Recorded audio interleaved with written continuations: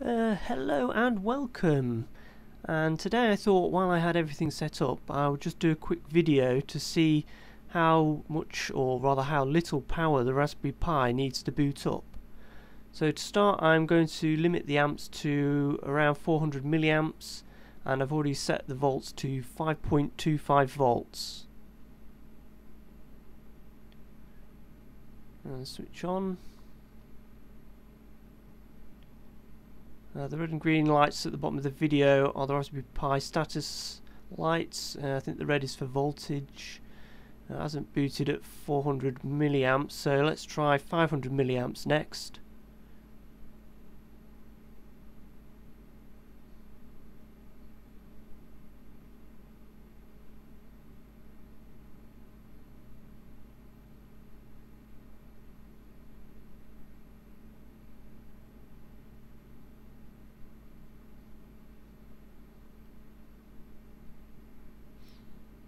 It seems to be looking like it might make it.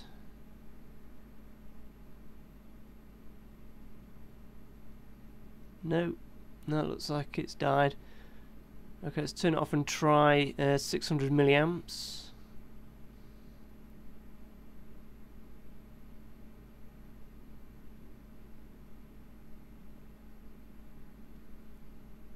And if you notice the multimeter with the red digits, you'll see the voltage which I'm measuring at the Raspberry Pi inputs.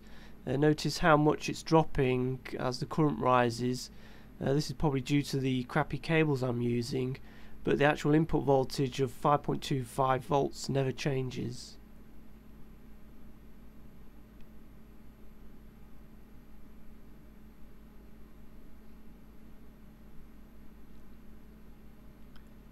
So it looks like it's up and running. I should also add there is actually nothing connected to the Raspberry Pi's USB or Ethernet, although the Wi-Fi is active and the HDMI cable is connected obviously.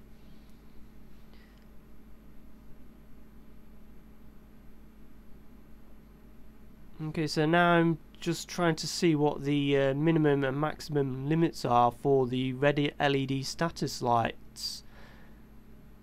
I think it seems to go off around about 4.7 volts and stay solid around 4.8 volts.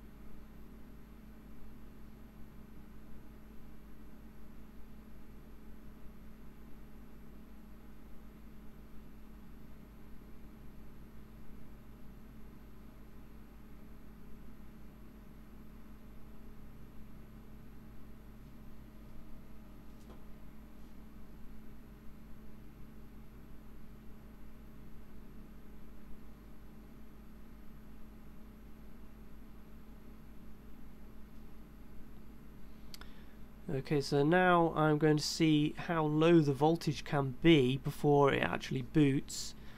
I'll just turn the amps up to 700 milliamps, as I think 600 milliamps is probably just on its limit. And although I'm setting the power supply voltage to 4 volts, notice the Pi is only receiving around 3 to 4 volts due to the cables I'm using. So the voltage went pretty low there, down to 3 volts. Now let's turn the voltage up to about 4.5 volts, see what happens.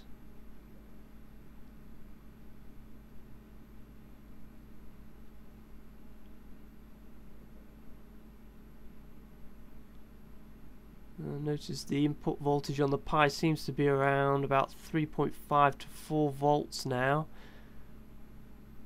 And it seems to have booted okay.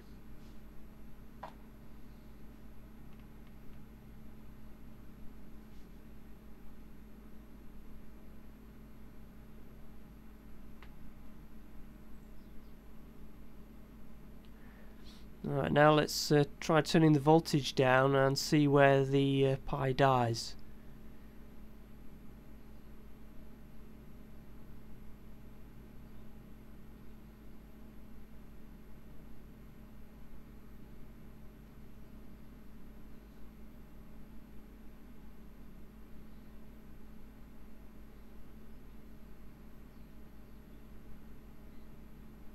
It seems to die around about 3 volts.